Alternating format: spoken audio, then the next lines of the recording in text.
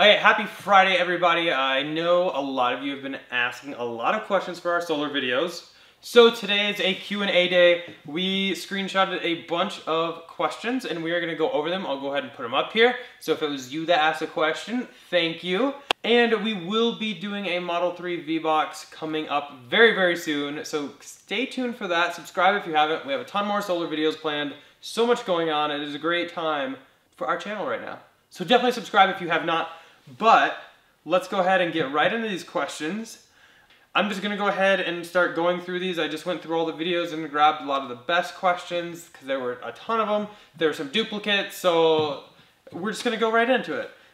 First question from Matt is, how much per watt installed did this system cost? But I can get my calculator. Watt? I think it was watt. like 333. 333, somewhere like that. That's before the tax credits. So 333, and that was something we shopped around. I think we mentioned in a previous video that we did shop around. We got some other quotes, and in our case, Tesla Energy was actually the one with the best, cheapest, the best price per watt. Yeah. We were surprised, but they actually had the best deal, and they look the best. They laid out the best with the front skirts, the side skirts, and just being able to get rid of that bathroom exhaust vent. But it's like we were surprised, but Tesla Energy was actually very competitive, and it was just easier to go with them too because they were able to do our complete Powerwalls integration. at the same time. Complete integration too. We can have one app for the cars, the solar, the Powerwall, everything. Next question from Mixie. Well, it's Mixie Doodle. Love living vicarious through you guys. Well, thank you. Curious why you decided not to wait for a solar roof. It's kind of like a three-part thing. There's a lot that went into it. One, the timeline.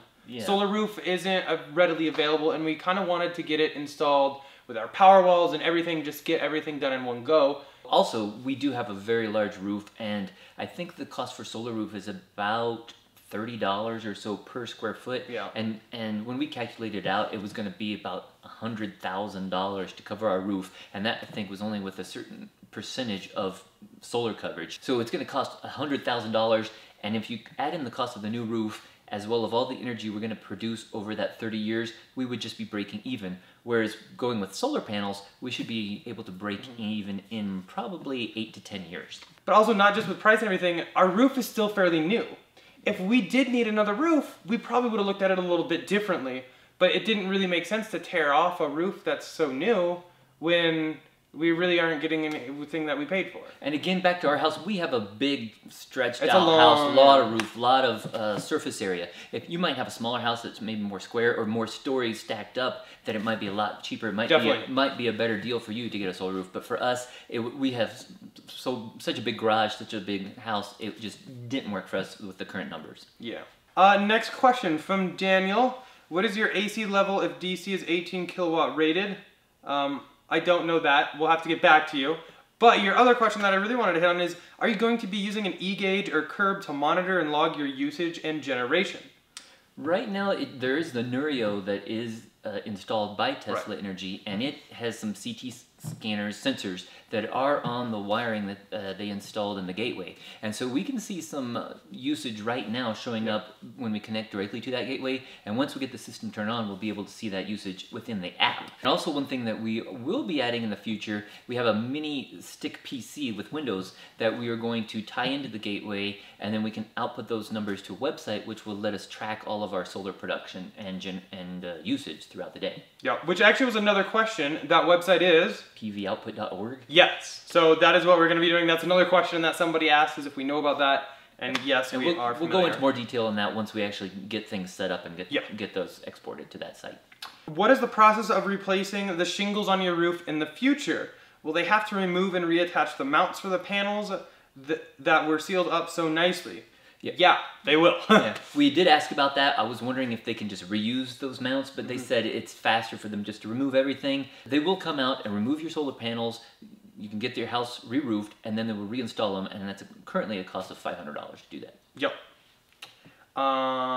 Jim, wow, 3 crews working at once. I'm guessing the summer with 16 kilowatts panels, you should be able to charge your Powerwalls daily. They actually said it should be just a few hours. But what about in the winter? Do they have a calculation for winters to see how much is left over power you'll have for your Powerwalls, or will you need to draw from the grid? we're doing things a little different too with Excel, because the way our power supplier works is you can either store or bank your extra PV output, or you can cash it in and they'll cut you a check at the end of the year. But that check is so minuscule, they don't pay a lot. We actually decided to bank it during the year so that hopefully in the winter, if we can't generate as much, we can just pull our credits back out. Yeah. So for example, if we were to buy power from a company, it might be like 13 cents per kilowatt hour. But in the summer, we're going to be generating a surplus. In the winter, we might have a deficit. But by generating, putting a certain number of kilowatts, several hundred kilowatt hours into our bank in the summer, then we can take those back out in the winter, and we won't have to pay that rate. If we were to sell that electricity, we'd only be selling it for like 1.5 cents. So it would cost us 10 times as much to sell it to them and buy it back. So we decided to just bank it and take it that way. Kevin says, great vid. We're doing the exact same thing. Congrats. I was curious, can you share your timeline from design appointment to ordering your Powerwall and solar to install? We're dealing with major delays with the Powerwalls. So yeah, we actually started this process, what, in like January? It's mid-January, Tesla actually reached out to us for these guys right here. They were running through the referral program. If you use our referral code, thank you. But they reached out to us about those, and that's when we said we actually would like to look at solar, get that installed at the same time, kind of do it all as one. And so we went through that process, and then yeah, Powerwalls were delayed a little bit, and then when they did have them, we just jumped on it. And I think, when did we sign the contract? Was it in like May? Somewhere around May. I think it was like a May-ish. Because we had a couple back and forths where we were trying to decide how big of a system we wanted, because they suggested a smaller system that they thought would meet our needs, but we were indicating we have a new car, and we definitely thought that we needed more solar, so we tried to push it to the max. And so they had to go back to our utility company and get approval to plan a larger system. And after they came back with that, you can see this other video where we've talked about this briefly before, but we went ahead and were able to add a few more panels to that, and we just wanted to maximize our coverage with the most efficient panels and the most panels we could get. Yeah, so it did take a little while, but yes, Powerwalls are slightly delayed. I did reach out to Tesla. They did give me word. Anything currently ordered, they are trying to get delivered year-end 2018, maybe early 2019, and anything ordered now will be delivered early 2019, and their hope is to just get it to about 1 month from ordering to install for the Powerwalls, and that is their goal. So, Kyle, are you using the SC325 panels? Yes, we are. Yeah, so some of you might have been confused because some of the blogs were reporting we had 350 watt panels installed. Tesla doesn't offer those yet, or at least not their homemade ones. So the ones we got from the Gigafactory 2 in Buffalo are the 325 watt Tesla panels. Looks amazing so far. I got a solar system about 2 months ago. Congrats. But am still waiting on my Powerwalls. How were you able to get yours installed the same day? We were working on it since January, so it wasn't like we called them up like a month ago and said to do it. We've been working on this project for quite a while. Just a lot goes into the system this size and where we live and everything. Also, as part of that, there was some discussion where we might have gotten the solar installed without the Powerwalls, and they asked if that was okay. And we said yes, we're hoping to have the Powerwalls sometime in the summer. But they were able to go ahead and schedule everything, and we got it all installed on the same week. Roger, why 3 inverters? I thought the Powerwall had everything integrated. So actually, the inverters are completely separate than Powerwalls. Powerwalls are just your home battery backup. The inverters are actually what go AC to DC from your solar. So they are separate, and we have 3 because they separated it so that if some panels were shaded or something, it didn't kill everything. But also just the size of our system. I believe our inverters are a 5 kilowatt, and a 7 kilowatt, something like that. It's like 5.2, 5.2, and 7.6. Yeah. There are inverters in the Powerwall, but those are totally unrelated. Yeah, they're completely... For solar. Yeah. Michael, why did you want everything run outside? I would have done as much as possible inside. Well, like this is like a show garage, so we didn't really want it running here, and we couldn't run anything in the attic because we don't have an attic. So really outside was our only option, and that was our request, is to run everything outside as much as possible. They were perfectly fine putting the conduit for these in the garage, but we wanted everything to look nice. This is a show garage, as I call it, and we just didn't want conduit running around. But if that's something you want, you can get it. Also, that's the back of the house, so nobody will ever see that except for our 1 or 2 neighbors that live behind us. So nobody will see it. Ken, are you guys going to go off-grid? As much as we would like to, technically, you can't. Yeah, we're not really allowed to. I think you have to be connected to the grid. Once you're connected, you have to stay connected, basically. But pretty much we shouldn't be using any electricity, as we mentioned before, in the summer, and hopefully for most of the spring and fall as well. Yeah, so we'll just have that admin fee. Luis asks, what is the price? Just curious. So we kind of talked a little bit about it already. It was $333 a watt. It came about $55,000 just for the PV system, the solar panels. The Powerwalls were referral winnings, and as were the high power or wall connectors. So that was just solar. And again, there's tax credits, which greatly reduce the price of that. So yeah, that is an expensive system, but this is a large system. Yeah. Gary says, very cool day. So I'm guessing you're building 16 to 17 kilowatt roof solar system. Correct. In that you'll be charging 2+ cars that will cover you both for 15,000 miles a year plus your house. Can you share what you guess your daily house usage will be? Like 24 kilowatts to 30 kilowatts a day. It's going to be fun seeing your Tesla Powerwall app in action. Agreed, we are very excited to see this. I think we'll be able to cover it pretty easily. We don't have central heat and AC, which is a huge power sink for a lot of people. So we are lucky on that side. And we don't really use necessarily a ton of power except for the cars.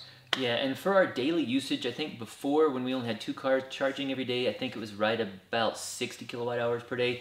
Now that we're going to have 3, it might be closer to 70 or 75, but I think we should be able to cover most of that through solar generation and storing it in the Powerwalls. Mr. Derek says, drink every time Eric says conduit. Well, I looked, and I actually only said it 6 times, so if you drink, that's actually not terrible. Mixie Doodle again says, any idea on the wattage difference would have been on a full solar roof? Well, actually, it would have been the same. You could have, yeah. Because we went the max that our energy provider would let us, so we could have done the exact same amount. You could have done more if allowed, or you could have done less. But then what they do with the solar roof is, they max it out to that level, and then the other pieces they install are actually just like dummies. Glass tiles. Glass tiles. They don't generate any solar. They just protect the roof and make it look seamless. DIO, I hope you're a mountain climber because things get dirt, leaves, dust, bird stuff, affect panels greatly, and you will be on the roof cleaning them every damn day. Other than that, congratulations. Well, not really. So the panels actually do have like a coating that is easy to clean off, but also rain helps clean them, snow helps clean them. You can get a hose technically if you need to clean them, but being what they have on them, they actually, from what I've talked to a lot of other owners, you don't really have to do much at all. Yeah, we'll keep you guys updated, but from what I've talked to other owners, it's not really an issue. Gerald states, based on your cost per kilowatt hour, how many years will it take to get your cost back? So again, we kind of touched on that briefly before, but depending, I even calculated it by which array, which mounting plane we're looking at. Some of them I think are going to be about 8 years, and the other ones are about 10 years to pay back. Alright, we have a ton of questions here, so we're going to kind of zoom through them a little bit. If you would like more explanation, definitely let us know. But also, we'll be doing another one of these soon, so if you have any more questions, definitely just put them down below or on any video. What electrical loads do you have to need 16 kilowatt array? 3 cars. The biggest thing is 3 Teslas. Scott says, how much space dimensions do the Powerwall cover on the wall? How much room is free under the Powerwalls? Well, let's measure, shall we? 29.5 inches wide, 44 inches tall, and about 40.5 inches up. And we did have to space the Powerwalls about 10 inches apart from each other just because there are some exhaust vents on the right side, and they need to allow the hot air to come out of each of those. So one other thing is you don't have to mount the Powerwalls up high like we did. We did this because we have the Founders Edition and we wanted to display them. But if you don't have enough room, or if you have shelving or something, you can actually mount the Powerwalls down on the floor, and you can stack them up to 3 deep. So you could have 3 Powerwalls within that much space if you mount them on the floor. Lewis asked, why the 2 meters? So one of the meters on the side of the house is going to be for power coming in and going out, and one is going to be just the solar generation meter. Is there a building code that forces you to put your inverters outside in the elements instead of the garage? No, they just like to put them next to your panel because that's easier. Some people can put them in their garage. Yeah. We just didn't mind having them right there, so we just left them there. And our electrical panel, our main panel, is on the other side of the house, so we put them as close to the main panel as possible. Matthew, I thought solar panels were extremely fragile. Nope, we have a video on that coming soon. You will see how actually strong they are. Maurice, what job do you guys have? 2 really expensive Teslas, a hell of a house, and so many solar panels. So I actually get this question a lot, and I figured, we're just gonna throw this in. So I actually work in biotech during the day. That's like my day job. And then I do have a couple other companies on the side. So I'm always working. It's kind of the thing. We keep busy, yeah. Yeah. And I'm a programmer.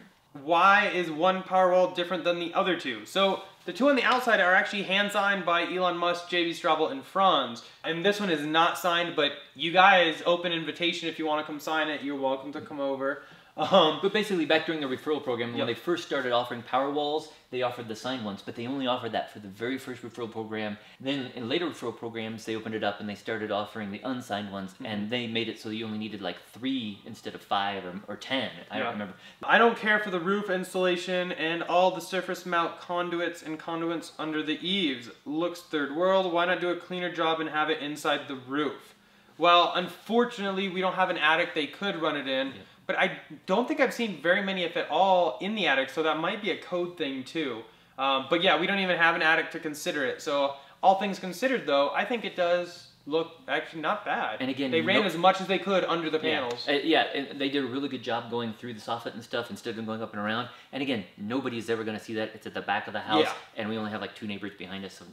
So. Can you ask the Tesla guys tomorrow why there's no orange stickers going along the conduit for the wall boxes?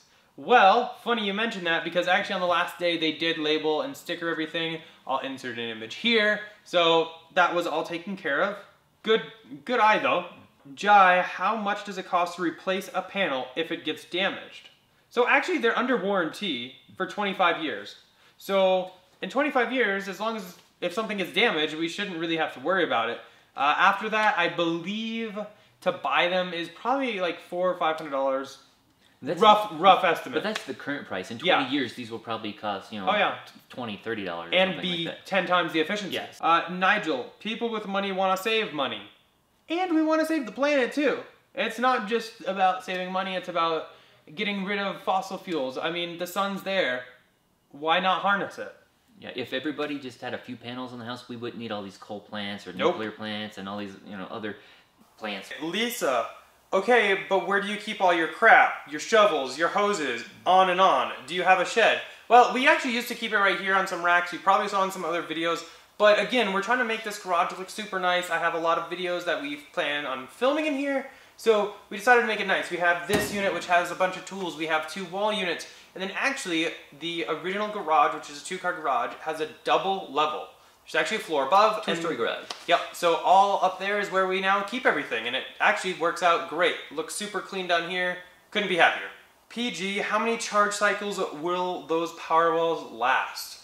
I don't know exactly, but they are built to cycle daily for like 10 years.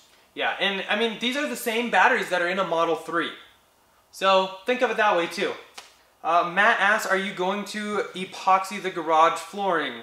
Exciting stuff on the garage floor coming soon, I promise. Just hang tight. Ninja, not the gamer, writes, how do you get energy in the winter when it's all covered by snow? Well, actually here in Colorado, the snow doesn't generally last but normally a day or 2. Unless it's like a blizzard or something. I guess we'll find out and we'll definitely report back. Definitely have to keep track of that. Let's see. Malcolm says, did you not consider the roof in all black panels? Well, the roof we did, the black panels we even did too, but they're less efficient. They're only 315 watts, these are 325. Yes, 10 watts is pretty minor, but when you multiply it by 51 panels, that's half a kilowatt, multiply that through the whole year, that's actually quite a big number. It adds up, and also those black panels cost nearly the same price as the more efficient ones, and since we were trying to get the most power generation possible, we went ahead and went with these. Sergio asked, can you provide the measurements of those panels? And yes, I can. I actually looked it up for you, and it is... I'll just point out that all residential panels are the same measurements, whether it's from Panasonic or Tesla or LG or whatever. They're a standard size. Yep, and these panels are 62.6 inches by 41.46 inches by 1.38 inches and weigh approximately 40.81 pounds apiece. I guess that was it. Cool. Well, I guess that was the last question. Thank you guys so much. And if you do have any questions, definitely leave them below. I'll be a lot more active in the comment section answering you guys, but also for future Q&As, if you have anything, definitely put it down there and we will get it either one way or another. As always though, if you are looking for a Tesla, definitely check out our website, teslainventory.com. If you're looking for a new or inventory model S or X, or just added a Performance Model 3, feel free to use our referral code. It will actually get you free unlimited supercharging for the life you own your vehicle. And currently, that is the only Model 3 that allows it, is the Performance Model 3. After September 16th, you will only get 1 year free of supercharging. So if you really want to get in on this unlimited free supercharging, definitely get an order in prior to September 16th. And also, the referral code does work for solar panels. We actually used a referral code for ours because it adds 5 years extra to your warranty. And it helps out. I think we have a 25-year warranty now on our panels, which is amazing. So feel free to use that if we have helped you in any way.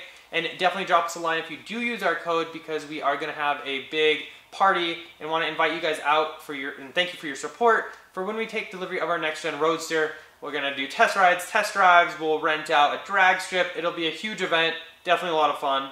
Also point out that you can use a referral code no matter where you are in the world. We've had people from all over the world who've asked us, and said, yes, feel free to use it. Just recently, I think the most recent one was from France. So, merci beaucoup. Yeah, and we've had some even from like Australia and everything. So like a lot of people planning on coming out for this party from pretty much worldwide. So it should be an awesome time. As always, thumbs up the video if you enjoyed it. Go ahead and click here area to subscribe here for other videos, and we'll see you guys on Monday. Actually, we will not see you on Monday. We will see you with a V-Box video of the Model 3 Performance on Saturday. Should be Saturday. Broadway is black like a sinkhole. Everyone raced to the suburbs. And I'm on the rooftop with curious strangers. This is the oddest of summer.